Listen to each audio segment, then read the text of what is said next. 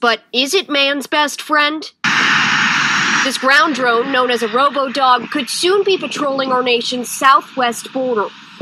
The federal government partnering with Ghost Robotics, testing out Robo-Dogs to potentially assist customs in border protection.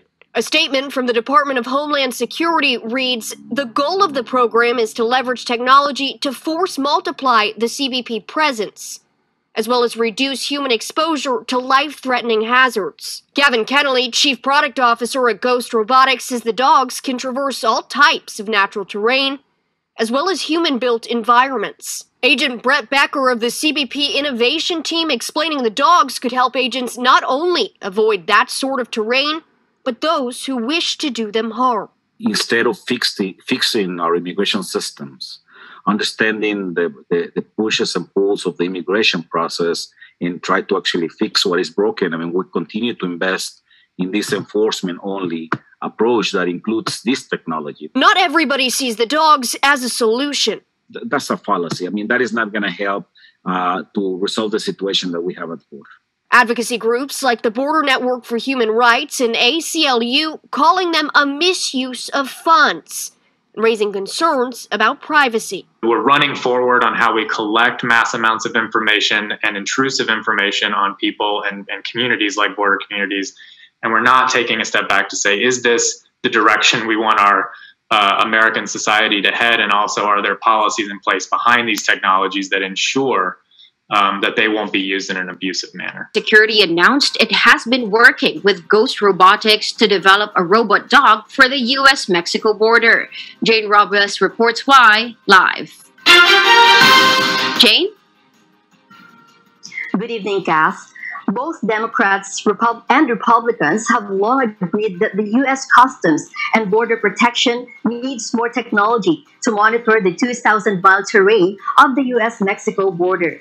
U.S. authorities have been working with a Philadelphia-based company, Ghost Robotics, for 2.5 years to develop robot patrol dogs that have special sensors and can carry equipment to identify the drugs, nuclear materials, and chemical weapons.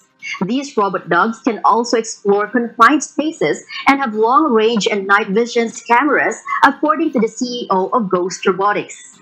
The effectivity of robot dogs to patrol the border is still under review by Senator Mark Kelly. Some Democrats, however, oppose the use of it, as the U.S.-Mexico border is already overly militarized. It has also gained criticisms from Border Network for Human Rights, stating that the government has invested a lot of money in military technology without considering changing the immigration policy that would fix the broken systems. Kath? Thank you, Jane Robles, for that live report.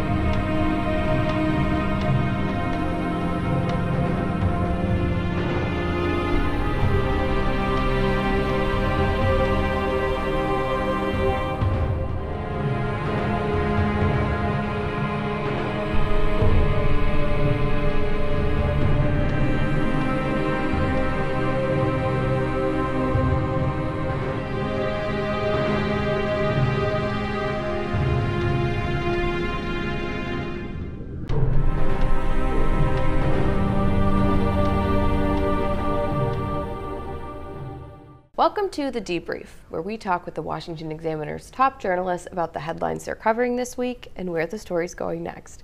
I'm Sarah Westwood, and I'm here today with commentary editor Con Carroll. And Con, more than 2 million people were stopped at the southern border just this past year trying to cross illegally. And initially, the Biden administration said they were going to expel most of those people under Title 42, trying to calm fears about the border crisis. Did that end up happening? Well, they have expelled or rejected. They crossed the border, immediately sent them back to Mexico, about half of them, a little over half. But the other half are taken into the country and basically giving pieces of paper saying, please appear in court about 90 days from now, and you can go wherever you want. And so this is close to 1 million people that have been let into the United States over the past year that may or may not show up in court. We'll see. But even it doesn't matter, because that whole process, even if they do show up in court for that first date, the backlog of asylum cases is so large that it takes 3 years to even get a decision. And even if a decision is finally given, the ICE is not going to show up, Immigration and Customs Enforcement is not going to show up to deport them. So 90% of them end up just staying. You wrote an editorial this week about how DHS Secretary Mayorkas essentially admitted a failure of the Biden administration's policies when talking to Border Patrol agents. What did he say?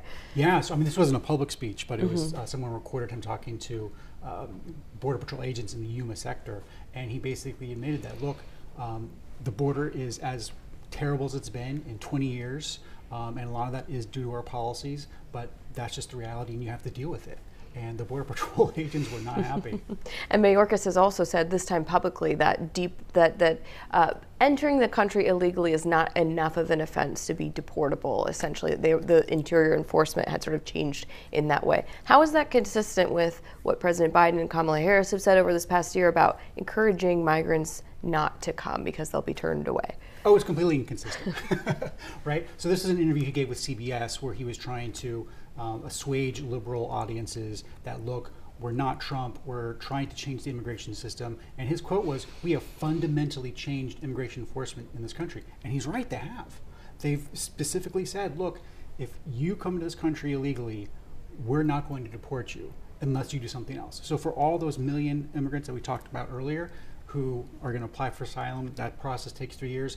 As long as they don't get in trouble for anything else, and even then, a DUI doesn't count, the Biden administration is not going to deport them. So they're essentially saying, come here, and if you make it in, you can stay forever.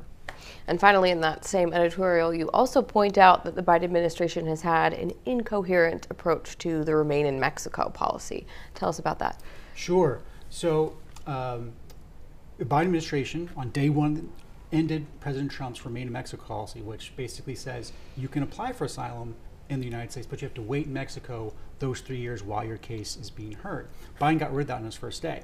But then Texas and Missouri sued in federal court and won a court order saying, no, you have to re-implement that policy because you can't just let people in and go wherever they want to go. So the Biden administration is saying, yes, we're going to follow that court order. We're going to re-implement the Remain in Mexico policy, but they're still fighting it in court. So they're talking out of both sides of their mouth. Well, Con, thank you so much for being here today. Absolutely.